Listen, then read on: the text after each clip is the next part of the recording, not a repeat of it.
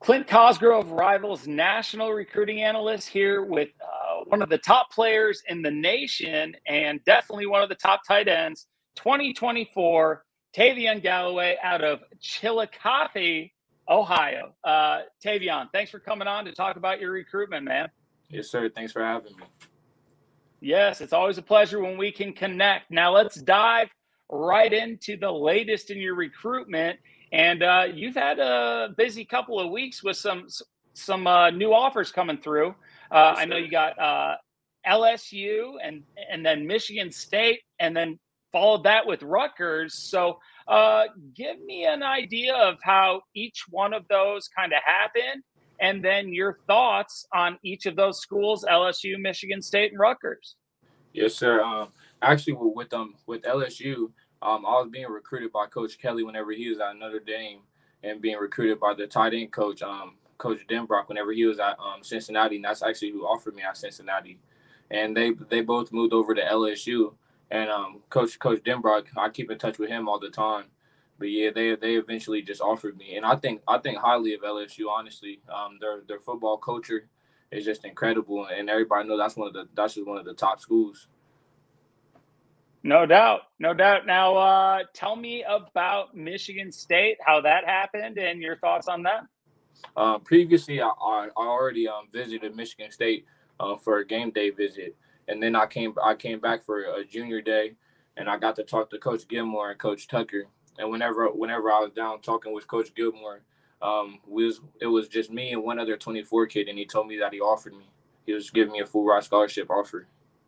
That's awesome. Now, we didn't talk about this off camera, but Coach Gilmore and I were on staff together at Nebraska, and he's also a good family friend. And then actually, Coach Tucker played for my dad at Wisconsin back in the day. So, oh yeah, that's crazy. It's a small world. I know. It is a small world with football, man. Now, Rutgers was the most recent.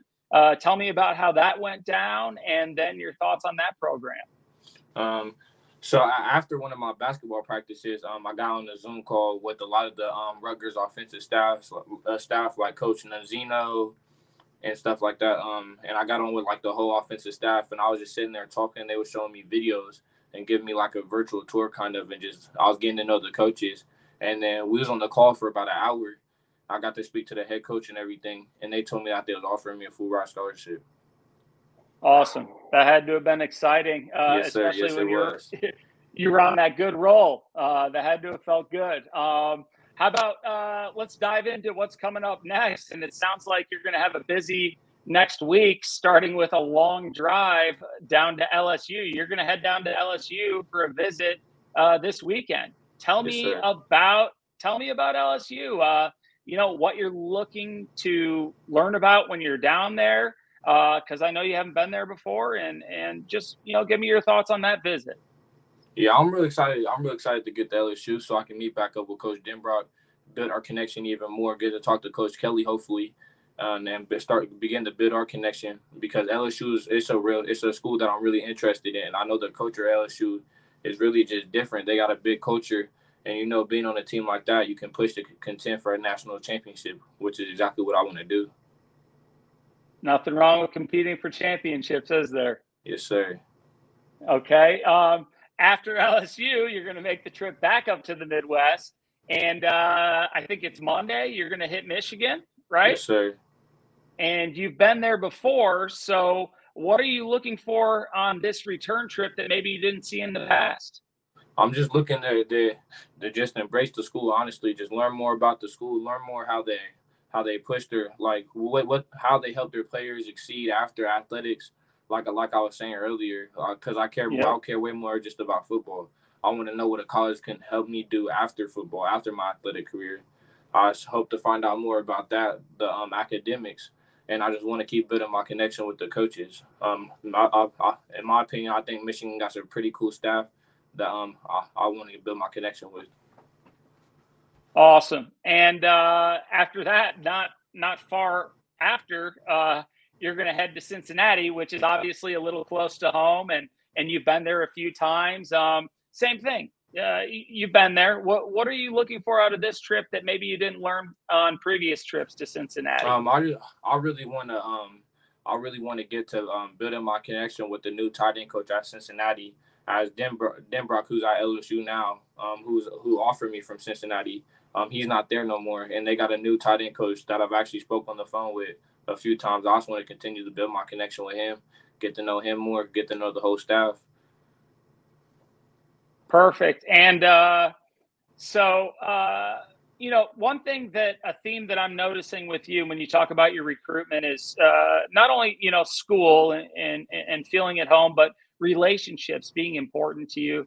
Tell me a little bit about, when it comes time to make a decision, what is going to be most important to you? Is it the school, the facilities, the relationships with the coaches? What makes Tayvion, tick when it comes to making a choice? Relationships is definitely like one of the biggest things in my mind, because I definitely want to feel like I'm joining a family whenever I commit to a school. I want to feel like it's just a family thing. I don't want to feel like I'm just going to a school just because they're a big name or their athletics are big or everybody just talks about them in that type of way. I want that to be like my favorite school in mind. I want to be cool with all the staff, knowing that after I leave the school, I still have a connection with everybody that I built a connection with. Connections are everything. Connections will get you a far way.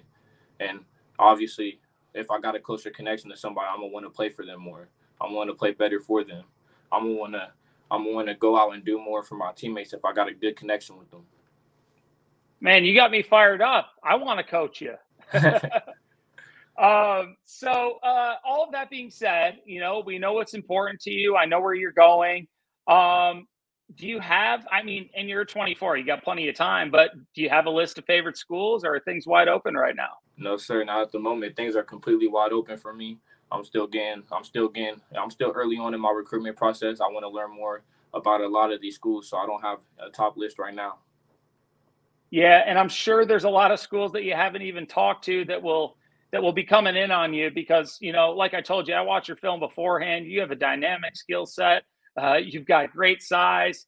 You can line up with your hand in the dirt. You've got that frame, but you can also flex out, stretch the field as a receiver. So you can also play a little bit of defense as well. So I'll be interested to see if coaches are trying to poach you for that side of the ball, because defensive coaches tend to do that sometimes. But yeah, defense is where it's at for sure. I love playing defense. Yeah, well, you can definitely see that on film. So we discussed a lot, and I know you're not ready for favorites. There's still a lot to learn in the process, but commitment timeline.